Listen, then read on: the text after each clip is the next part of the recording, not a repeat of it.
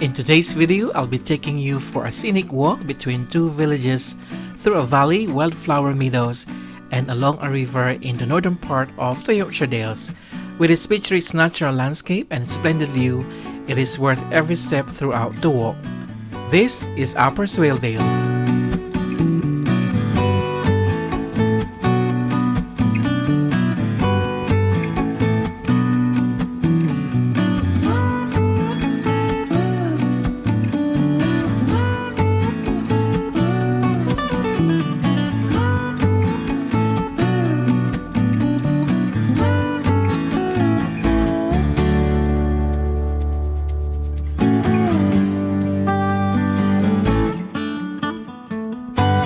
The walk started from the village of Keld, where we parked our car.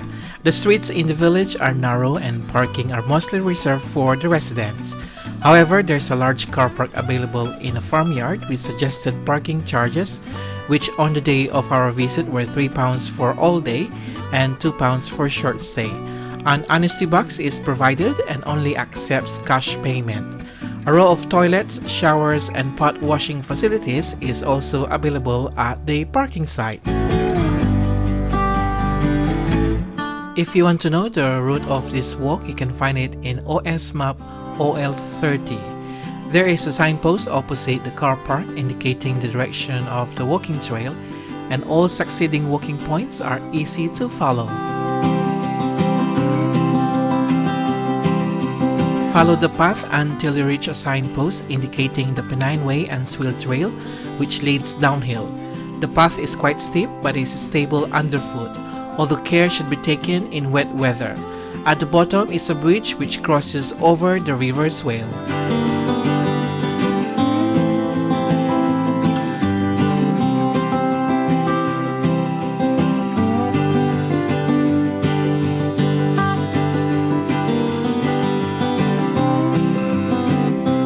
On the right of the trail is where you will find East Gill Force, which is where East Gill runs into the river Swale.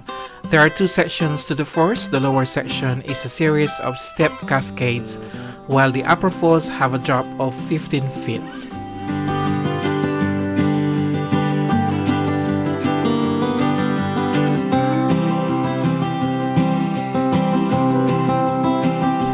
There are three other waterfalls in this area: Kisdon Force, Catterick Force, and Wainworth Force.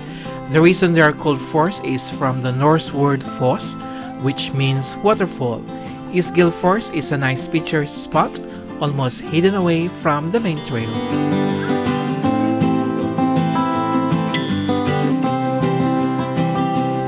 We carry on with the walk by walking uphill and turning right. The signpost indicating the direction towards Ramsholm. At this part of the trail, you will slowly notice the view of the valley.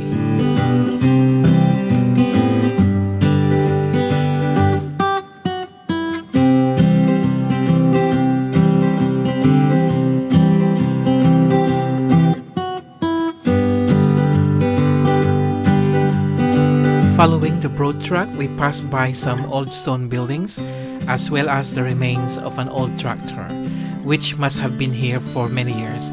As we continued to walk, the view along the valley opens up, and it was worth stopping for a few minutes to appreciate the scenic surroundings.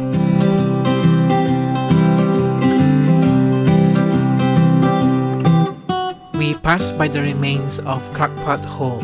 These are the ruins of a farmhouse from the mid-18th century, although it is believed that there may have been a building on this site since the 16th century. The farmhouse was abandoned in the 1950s due to subsidence and is today saved for further deterioration by the Gunnerside Estate.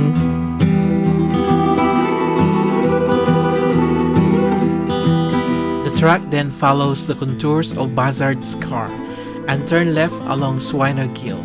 The path is narrow and steep. In one place there has been a small landslide and the path has been eroded and has some large boulders in the way, but is still passable with care.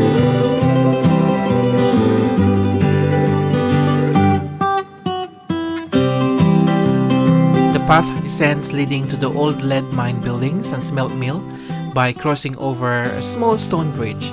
There's also a waterfall that runs down to the River Swale, which was once the water wheel used in the lead mining activities that died out in the late 19th century.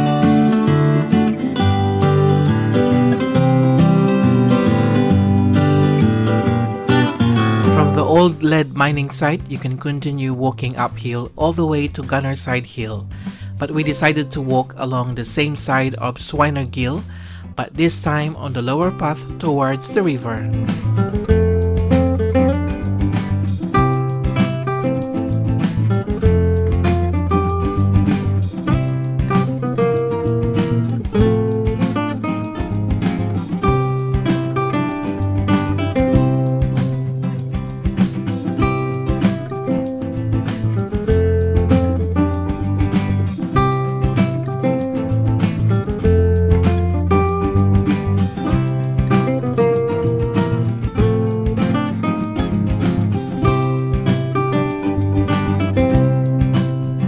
From here, there are views of the gill as it works its way down to the swale, with a number of small waterfalls along the way.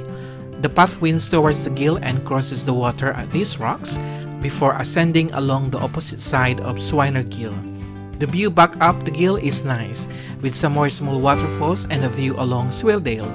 The area along this section is very steep and the path was rocky underfoot, with some loose stones, so care should be taken.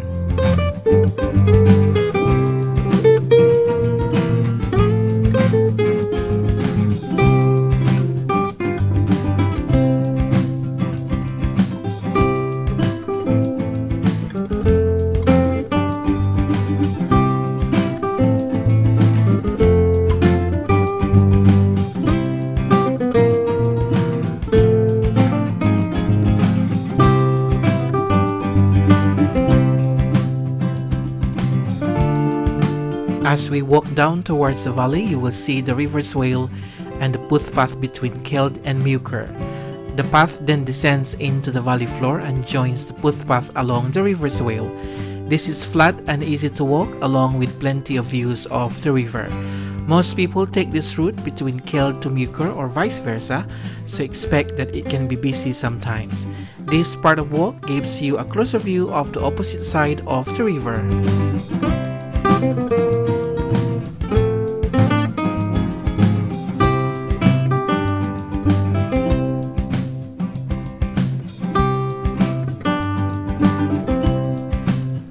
Eventually, the path divides, so we follow the sign indicating Muker, which crosses over a footbridge. Many people take their break at this part of the river, as you can sit on the riverbank or some rocks and watch the river flow by. You can paddle in the river, but please be careful as the rocks can be slippery. If you decide to take your meal by the riverbank, please make sure to take your rubbish with you, as there are no bins in the area. Then we turn left to walk through the wildflower meadows. These meadows are not just a pleasant sight for walkers and visitors. Indeed, these are hay meadows which are used to provide winter food for cattle. In these meadows, you will notice the flag path, and it is important to stay along this route when passing through so as not to damage any of the crop.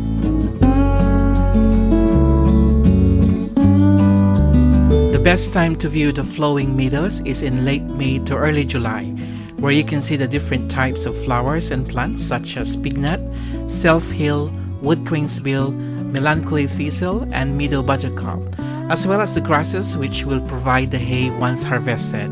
Some of these meadows are part of the Muker Meadows Site of Special Scientific Interest and the Northern Pennine Dales Meadows Special Area of Conservation, and as such are of international importance.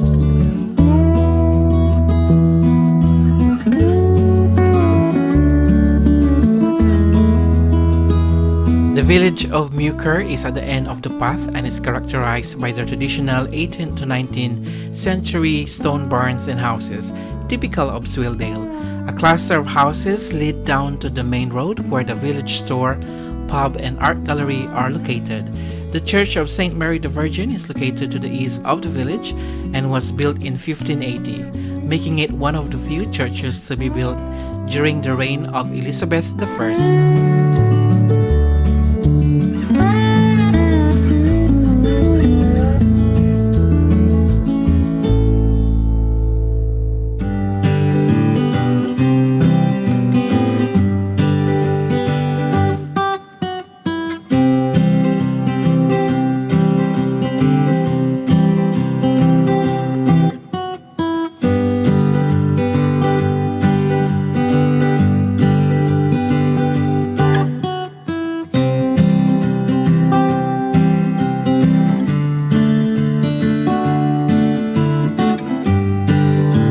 After exploring Muker, we retrace our steps through the meadows back towards the river Swale and follow the signpost indicating the direction to Keld.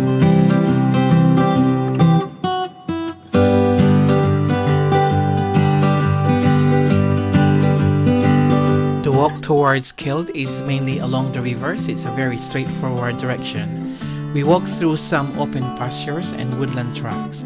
It was again a scenic walk, as you can see the top of the hill where we walked earlier and a different perspective of the valley.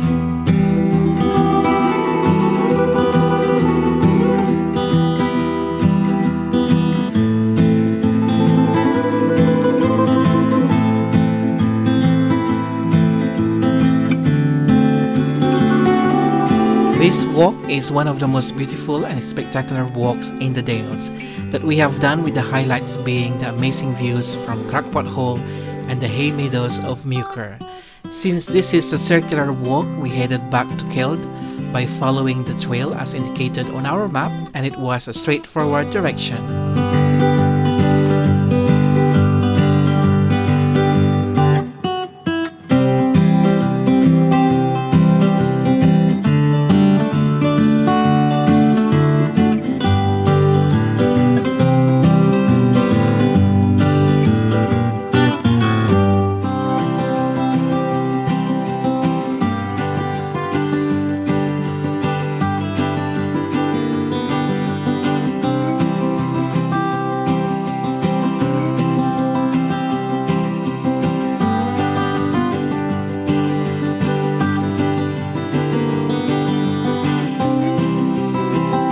Then arrive at the junction above the river Swale where we started the walk.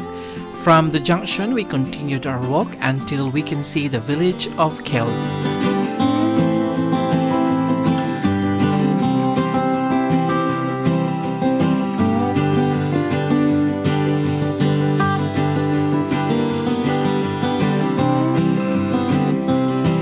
There is a tea room and small shop at Park Lodge, which is open during the spring and summer, and it's a good spot to sit and enjoy an ice cream or tea and cake. It may be a long walk for some, but Upper Swaledale offers a unique and spectacular view that you can only find in the Yorkshire Dales. If you like this video, please give me a thumbs up, comment, share, subscribe, and hit the notification bell for more Getaways with Noel. Thank you for watching.